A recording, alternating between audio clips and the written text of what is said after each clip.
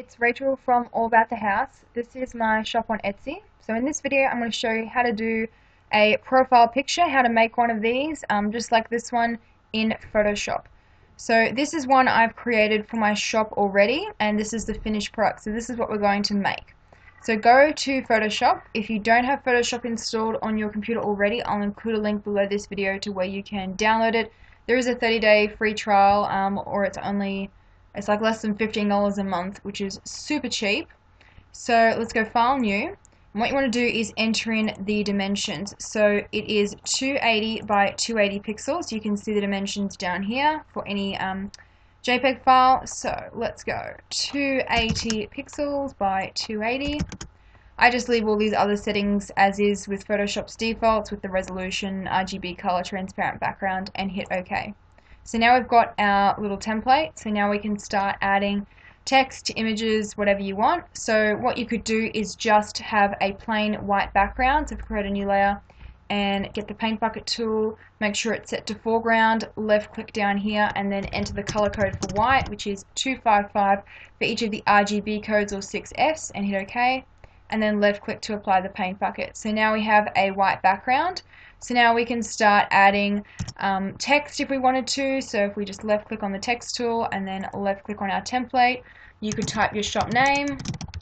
At the moment the text is in white, so if we press Control A, it'll highlight all of that text that we just typed, whether it be your shop name, and then you can click here and choose what color. So if you use specific colors for your brand that you use in all your promotional items, you can enter in the color code here, the RGB code or the 6-digit hex code, or you can just play around with the color picker tool until you find one that you like.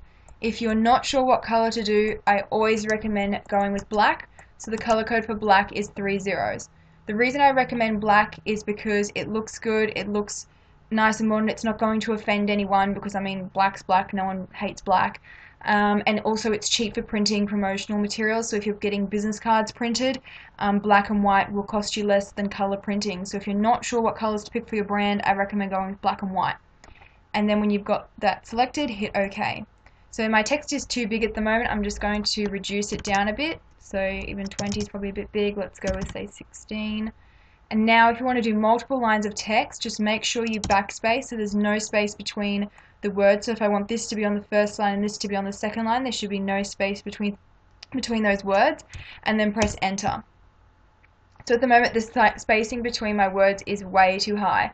So press Control A and then come over to the characters menu, or go to Window, Character, and then this here is this spacing between your lines. So let's drop that back to, yep, 20 looks good. You can also change the font style in here as well. So you could do like some fancy fonts, some simple, like a combination of fonts, whatever you want to use. That one looks cool.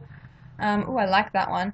And then you can also download and install fonts from the internet as well. Just make sure that you can use them like for commercial use in branding items. I do have another video tutorial on how to download and install fonts as well, which I'll include below this video if you're interested. So now if we want to align our text to the center of our little profile, one of the quick ways that you can do this in Photoshop, and one of the reasons I really like Photoshop, is the Align tool. So if we left click on this marquee tool here, left click and drag so we've got a dashboard on all sides of our page or our template, excuse me, go to the Move tool and then press this button here. So align it to the center and then align it to the middle. So I can see that my text is a bit too big. So come back to the characters menu and I'm going to drop it down to say 14 is probably a bit much still. Let's go 12, looks good. So now we've got our text in the center of our little image. We can reduce the spacing because that's a bit gappy. And so you could just have it like this, simple, or you could swap it and do the reverse. You could do a black background with some white text. You could also do what I did in mine, which is add a banner and then a pattern. So let's do that. So if you did want it in the reverse, you would just create a new layer and then hide those layers by clicking the eye icon. Change the foreground color to black, which is 0 for each of the RGB codes, and then left click to apply it to your template. Turn your text layer back on, click on the type tool, click on your text, press Control A and change that to white or any other color. So now we've got the reverse as well. Alright, so let's say that we wanted to add a banner and a pattern just create a new layer, come over to the shape tool, right click, and when you see this little arrow down here, that means there's a secondary menu, so there's another menu like behind this one that's hidden, because if they showed all of those tools it would be like out to here, your menu in Photoshop. So if you see that little triangle, right click, and then you can choose from the playout menu. So you could do a circle if you wanted to. I'm just going to go with a rectangle. And then you want to left click and drag. You can make it as wide or as thin as you want it to be. I typically divide it into thirds, so that's what I did with this one's not quite thirds, it's about thirds. Then it's even, depends on how long your shop name is. So at the moment it's black, but we could change it to say white, or we could do any color that we wanted. You could bring up the color picker tool, you could pick your branding colors if you know the code, and then hit OK. You can also add a stroke, which is a border around your shape. So we can see that I did a black background here and then a white stroke. So we can do that here if we change the fill to black, and then the stroke is white.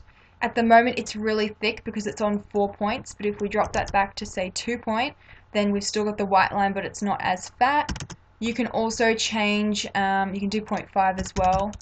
You can also change it so it's not a solid line. You could do a dash line or a dotted line if you wanted to. So I'm just going to stick with a solid line for now. And then I want to align this to the center of my template, so I've got an even amount up the top here as I do down the bottom, so everything's nice and balanced and like consistent and symmetrical.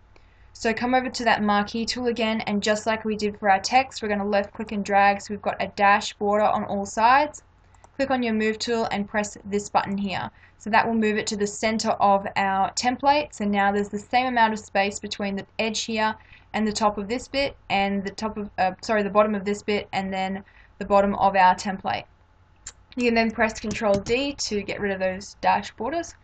So now we can bring our text layer up in our menu. So if we left click and drag it up, at the moment it's too big for our little banner section. So click on the text tool, left click, and then if you press Ctrl A, you can highlight all of your text and change the size all at once.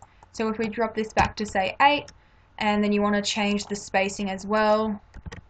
So let's drop that back to about 10. So typically if I choose, whatever I choose for my font size, I usually go plus or minus 5 either side for the line spacing.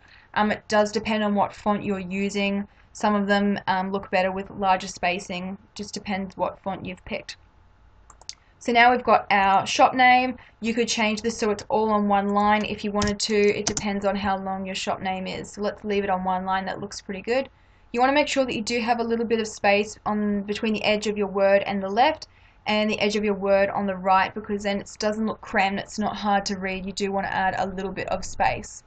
So if we click on the marquee tool again, we can left click and drag and then align it to the center of our template. So click this button here, and then this one as well to move it into the middle. So now we have our text in the center of our template, and same with our banner. So now all we need to do is add our digital paper. So if we navigate to our computer where we've got saved our pattern or our digital paper or whatever you want to use, if there's a certain pattern that you use for your brand, you can use that. I do have this free polka dot overlay and digital papers, which you can download through my blog. I'll include a link below this video if you want to have a go with the digital paper before you purchase one, or get one custom made in your brand colors, or you can use an overlay and then change it to whatever colors suit your business. So I do have the overlay for this one as a free download, so you can pick any colors that you want for your dots and for your background as well. So navigate to where your digital paper is saved on your computer, left click so you've got this blue highlighting around it, left click and drag to drop it into Photoshop, and then press enter to place it. So now if we've got that layer selected, we can left click and drag it down behind our banner. So now I've got a cute pattern with a banner. What you can do is color match. So I've got my banner currently in black, but let's say I wanted to use a color used in my pattern. I can click on the shape tool on the fill color and then click the color picker, and then you'll see this little eyedropper appear. If we left click, we can now get the pink that we used and change it to pink, so now it looks nice and matching. One thing to note, because 280 pixels by 280 pixels, so the height by the width, is really small. So when you're going from a digital paper, which are typically 12 by 12 inches, onto a template like this, it's going to get a little blurred. So one way around that is to go File, New, create a new file that is 12 by 12 inches, and then hit OK. And then drag and drop in your digital paper and press enter to place it. Then right click on that layer and hit duplicate, and then choose the Photoshop file that your little Etsy shop preview is, which is probably going to be Untitled 1, and then hit OK. And if you come back here, we can see that it is super big at the moment. So if we press Control T, we can now shrink the size down. So you want to choose a corner. Never choose a side here, because if you do that, we can see that it gets distorted. So now they're ovals. We don't want ovals, we want dots. So always choose a corner, hold down Shift and then drag inwards, and then press enter when you're happy with the size. You can keep increasing and decreasing the size that way. So now we can see that it's less pixely than it was before, when we didn't put it in this new file and duplicate it across. We can just delete this one because we don't need it anymore. So now that we have our pattern, you want to left click and drag that down so it's behind all of your other layers in Photoshop, and then press delete. If you're going to use a pattern for your shop banner, I would advise using a large print pattern. So these are quite a small dots, which means they're probably still a little pixely. If you choose a large polka dot pattern or a large print, it won't be as pixely when you reduce it down, because this is a really small template size. At the moment, one of my pet hates is when you've got more of this dot showing, but then down the bottom that's half cut off, and same on the left, you've got the full dot showing, but then on the right only half is. It just looks really yucky and uneven. Same here, we can see a little bit peeking through behind the banner, and then we've got 3/4. It looks messy, it looks yuck. There's a quick way to just quickly fix it. Click on the marquee tool, left click and drag again, so we've got that dash border, just like we did with the text and when we were aligning the banner. Click on your move tool and hit that button there, and then this one as well. So now we've got our dots all evenly spaced. We've got half showing up the top, half down the bottom, and we've got the full dot showing on these sides up the top and the bottom. We can see that we've still got a little bit peeking through here on the left. So if you want to get rid of that, just press Control T and you can shrink your pattern down so you've got a little bit showing on each edge. Or you could increase it up if you wanted to get rid of that and just have a purely white border around it. It's totally up to you. And then press enter. So that looks pretty good. If you wanted to, you could change your color, play around with it. So you could do the light pink instead of the hot pink. You can experiment with the colors. You could change it so the stroke is a color, so we could go with the hot pink so everything looks matching. So that looks quite cute. And then when you're happy with your design and you're ready to upload it to your Etsy shop, just go File, Save As, and make sure you choose JPEG, and then just go like Etsy shop banner or Etsy shop profile, or whatever you want to call it, so that you will remember it later on. And then you can just upload it onto your Etsy shop. So that's how you make a little preview image. You could also do one with a circle. You could do big letters, so if your shop had like 3 letters, you could do a monogram, or you could do, for example, mine's all about the house, so I could do AATH.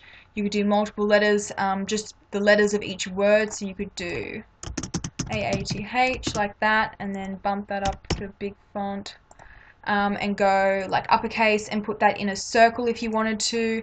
That font doesn't allow me to do uppercase. So you could do it that way, in like a circle. But one thing to note, if you're going to do that, that's not really good for like remembering your brand. If you've got a long shop name, you could do this, but typically people are going to look at that and it's not going to mean much to them, versus if you actually have your whole shop name written out. So I hope you found this tutorial helpful.